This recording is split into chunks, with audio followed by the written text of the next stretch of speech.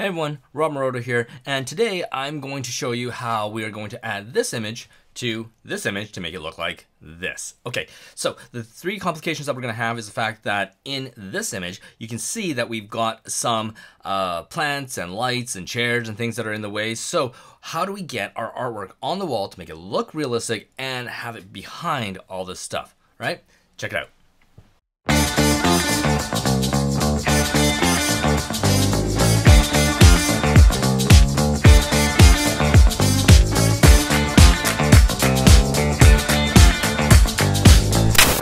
First thing that we're going to do is we're going to just pull everything into Photoshop. So I've got my main image here with my with the interior shot there. I've also got my artwork here. I'm going to copy my artwork and go Command C and switch over to this side here and go Command V. Now you'll notice on the very right here in my layers that my artwork has just shown up. And drag that over to where I want the artwork to be.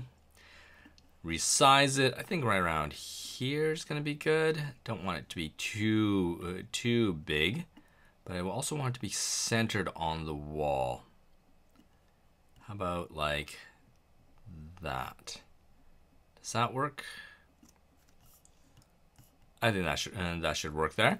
Now, you'll notice that the artwork isn't quite scaled or slanted, or it's not to the proportion of the way that the wall is. So we're gonna have to adjust that. And the way to adjust anything like this is to grab the corners. Now, if I just grab the corner here and do it, it's just gonna resize it, right? And so we don't want that. What I'm gonna do is I'm gonna hold down my Command button, and then all of a sudden my cursor turns to this white arrow.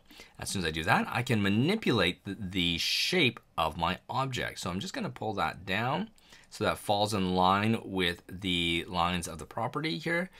Same thing here, I've got to do something with this bottom edge, because you can see that the line of the table there. I'm gonna just move this up slightly, and I think right around there. That looks about right, doesn't it? Good. Press Enter to make that set, and great, we've got our artwork there. Now, one of the things that we need to do to make this artwork look more realistic is to work on its lighting. Now, there's two pieces of lighting that I want to work on here. The first one is going to be the shadows. So I'm going to double click on the layer, and that will bring up the layer style here. Okay, so again, I'm just going to double click on that layer, and it brings up the layer style. On the bottom, we've got this one beautiful thing called the drop shadow, and that's exactly what it sounds like. We're going to drop a shadow behind it.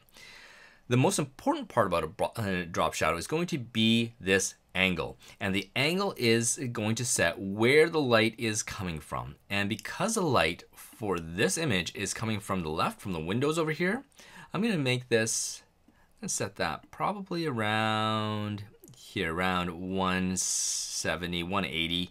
Right, so it's directionally coming straight from the left. I might want to make it so it's coming down just slightly so that the shadow is also getting the bottom of the artwork.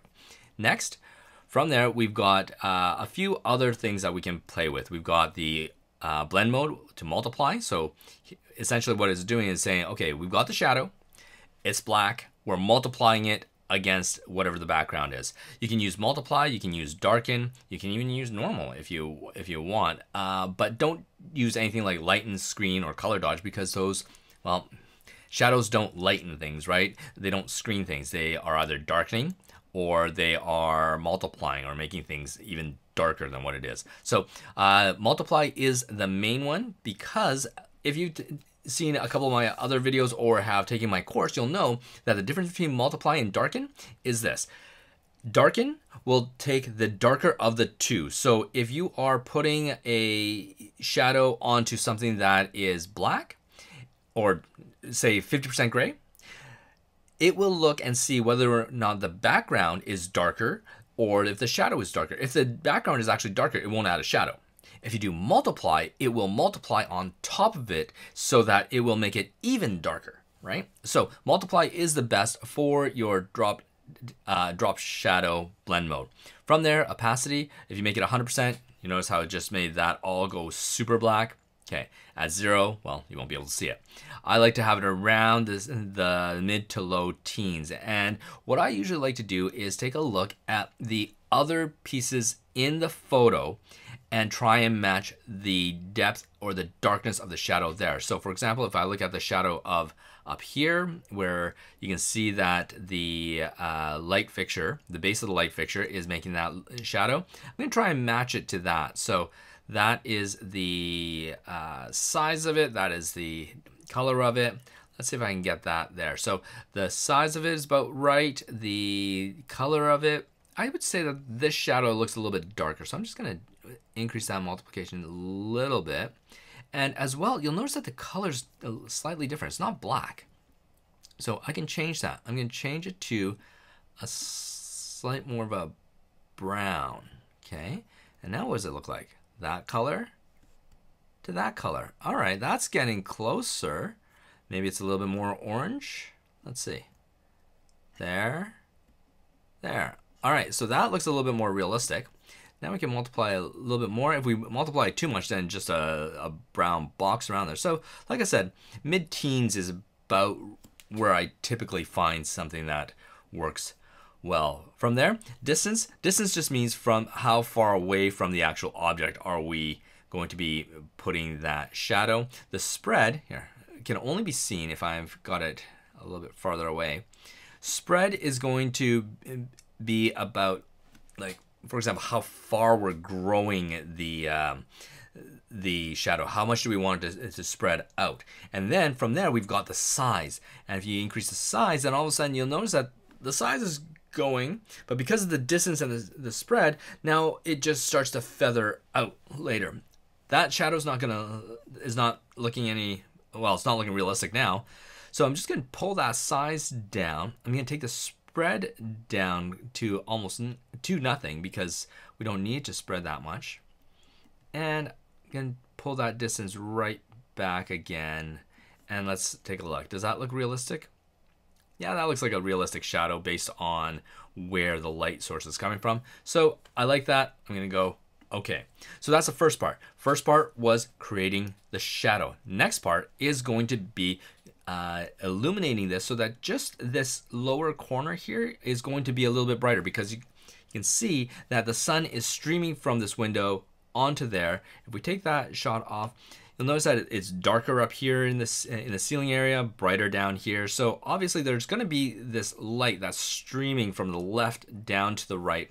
I want to mimic that, and the best way to do that would be just to create a curves layer. And I'm going to pull this part up, the very bottom end. You'll notice that as soon as I do that, it just fades everything almost to white, right? So it really has a huge effect on the darker parts of the image. And again, I'm also going to grab the middle of the curve and increase it. And lastly, I'm going to take this, invert it. Again, using I'm going to be using Command I to invert the mask. And I'm going to also do this. I'm going to hold down my Option key or Alt key, and then you'll notice the cursor that's coming up. It looks like a little square with the arrow on it. And that, when you click that, it's going to do this. It's going to make it so that this layer, this adjustment layer, is only applied to the layer below. And now, if I were to take this, adjustment or this mask and invert it, you'll notice that it's only working on that one layer, which is exactly what we want. Now, I'm going to click on my B for my brush. I'm going to increase it to around that size. I'm going to make sure that the hardness is 0, and I am going to look at my brush down here. I'm going to go D for my default, puts the white in front, and I'm just going to, there. You see what I did there? Okay, I just brushed right in front of it, and it's adding that white portion to the mask so that that brightness is affecting that bottom portion of the mask. Okay, so that looks good. I'm going to take those two parts here, and because the artwork is done, I'm going to group them. I'm going to put them into a single group. We're going to call that artwork, and that is done. Now I just have to put it behind everything else. One of the reasons I like doing groups is because it keeps everything organized. You'll see that I've got my edits all down here. That is what my image looked like, HDR, straight out of camera. This is what it looks like now with all my edits. Now I'm gonna do that with my artwork. So I'm going to now show you how we're going to put the artwork behind everything. Now there's two ways of doing this. One, we can select the wall itself and then try and mask the artwork onto the wall, or we can take everything that is in front of the wall and mask that out. And so I'm gonna go for the latter there, and I'm gonna just select everything that is in front and use that to mask everything out, mask it all out. All right, so let's do that. I'm gonna go over to here to my object selection tool. Now, the object selection tool looks like that. If yours doesn't, it may be one of these, right? Maybe the magic wand, the quick selection tool.